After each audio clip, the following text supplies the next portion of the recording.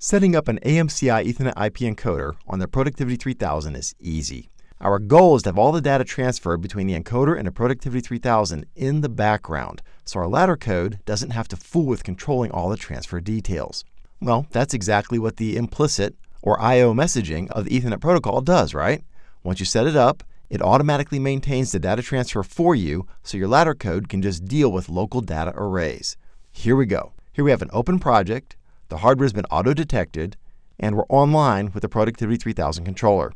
To set up communications with the AMCI Ethernet IP encoder, we just double-click on Hardware Configuration and drag a new generic client onto the screen. It's generic because we haven't told it what we're connecting to yet, right? And now we just fill in the blanks. Here we give it a name. Over here we create some tags to collect device info and monitor connection status. And over here we provide the IP address of the device we want to talk to, the encoder in this case. Down here we select the implicit, or I/O messaging, and we create a tag that we'll use to enable the data transfer. Over here we create some more tags so we can monitor the health of the connection from our ladder code. Down here we set up the input, output, and configuration of the encoder. We want the encoder to deliver data just to us, so let's change this to unicast. And let's ask it to send that data 4 times a second, which is every 250 milliseconds. We like that.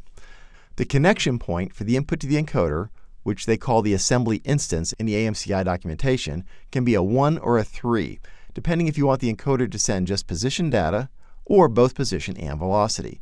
We'll make it a 1 and get only position data in this example. We need to create an array to put that position data in, and the software reminds us that we haven't actually created that array yet and gives us an opportunity to do so. I love this because it means I don't have to create all my tags ahead of time. I can just create them on the fly. Let's see, according to the documentation, we need 16-bit unsigned integers here, and we'll need 2 of them. We want the encoder to send both of those elements to us, so we put a 2 right here. Now this was the data from the encoder to us, our input data. Now let's do the output data. Here we set how often we're going to send data to the encoder. Note that it doesn't have to be the same as the input. For our purposes, we'll go ahead and leave it at the 250 milliseconds. The connection point, or assembly instance, is 101 for this encoder, and we need to create an array of data to send to the encoder. Again, the software reminds me I haven't created that yet. I know from the documentation that needs to be 16-bit integers, and that we'll need 3 of those. And of course, we want to send all 3 down to the encoder. Again, I found all of those numbers in the AMCI documentation. Now, some devices require a 4-byte status header to go down with this output data. This AMCI encoder is one of those devices, so we need to make sure that this little checkbox is checked right here. Now, to be honest, I found that by trial and error. Without the header, the output data I sent to the encoder wasn't recognized. With the header, everything worked as expected. Configuration data is required for the encoder, so we check this box. And there's a couple ways you can configure this encoder, which you select with the connection point, or assembly instance. In our case, we're going to use assembly instance, or connection point number 102, which requires 8 bytes. Well, that's it. We're done. So we hit OK. The software reminds us that we haven't defined all these status tags yet, and it even recommends what we might want to use for those. These all look great, except I usually like to make my strings kind of large, just so we don't miss any messages that we might get. Perfect. Now let's do one more thing. Let's go back into that scanner and hit this monitor button right here. That automatically creates a data view for me that's populated with all of this stuff we just created. I love that I don't have to do that manually.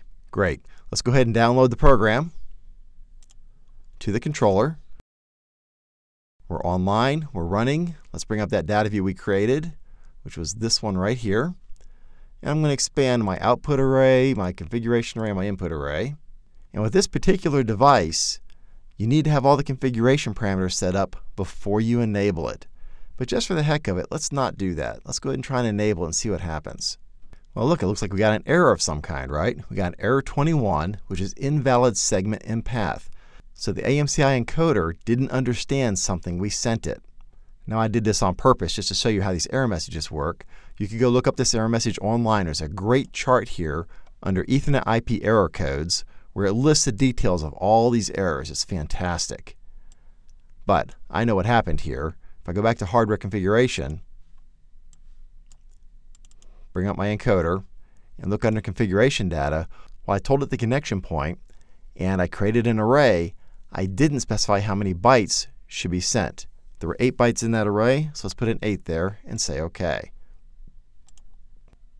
We do need to send that back down to the controller, so let's do that. Now we are running, we're online. Here's our data view. Now if I try and enable the encoder, what happens?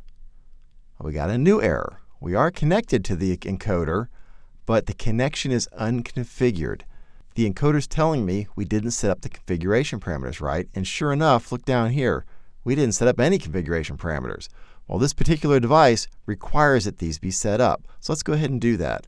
If you look in the documentation, it'll tell you that this byte has to be a 1F. This byte sets up the format of some of the data that's returned, and we'll put a 4 there. This selects the format of the velocity data that comes back. It specifies it'll be in pulses per second, I think. The next 4 bytes specify how many counts per revolution. It defaults to 65,000, but let's go ahead and change it to like 100 counts per revolution. This byte enables that scaling. And this byte, if it's a 1, will say count up when it goes counterclockwise. If it's a 0, count up when it goes clockwise. So we'll leave that as a 0. Let's go ahead and write all these out. I'm going to select all these lines, write out the configuration data. So these are transferred into these values here. As soon as we got all this data correct, look what happened. The encoder recognized that, gave us a success message, and we are now online with that encoder. So keep an eye on these status tags. They're really, really helpful when you have to debug problems with your adapter devices. Well, we're online. Here's my input data. If I reach down and flip that encoder, and sure enough, it changes. Now the output data allows you to preset the value of the encoder. You put the value you want in here, and then according to the documentation, if I put a 2 here, and I write that out, and then I put a 13 there, and I write that out, keep an eye on this value right here, sure enough, it resets the value of the encoder. Now we told the encoder we want 100 counts per revolution. So I'm going to rotate the shaft to 1 revolution, and sure enough, we get 100 counts. Perfect, exactly what we expected. Well, that's all there is to setting up an AMCI Ethernet IP encoder to be used with the Productivity 3000. Quick review, all you do is go to Hardware Configuration, drop a generic client on the screen, fill in the blanks. Don't forget to hit the Monitor button to create a data view. You transfer that down to the controller, bring up your data view, and on some devices you need to set the configuration data first, of course. You toggle this Enable flag, check to make sure you had a successful connection, and everything works exactly as expected. Easy. Check out the other videos in this series for more tips on using Ethernet IP with the Productivity 3000. And don't forget, Automation Direct's tech support is always free, and you'll always talk to a real live person here in the US within minutes. Please keep in mind that while support will be happy to help you with any Productivity 3000 Ethernet IP questions you may have, if you have any questions about the AMCI devices, you'll need to contact AMCI support. Automation Direct doesn't sell or support AMCI devices. Performance plus value. That's productivity from Automation Direct.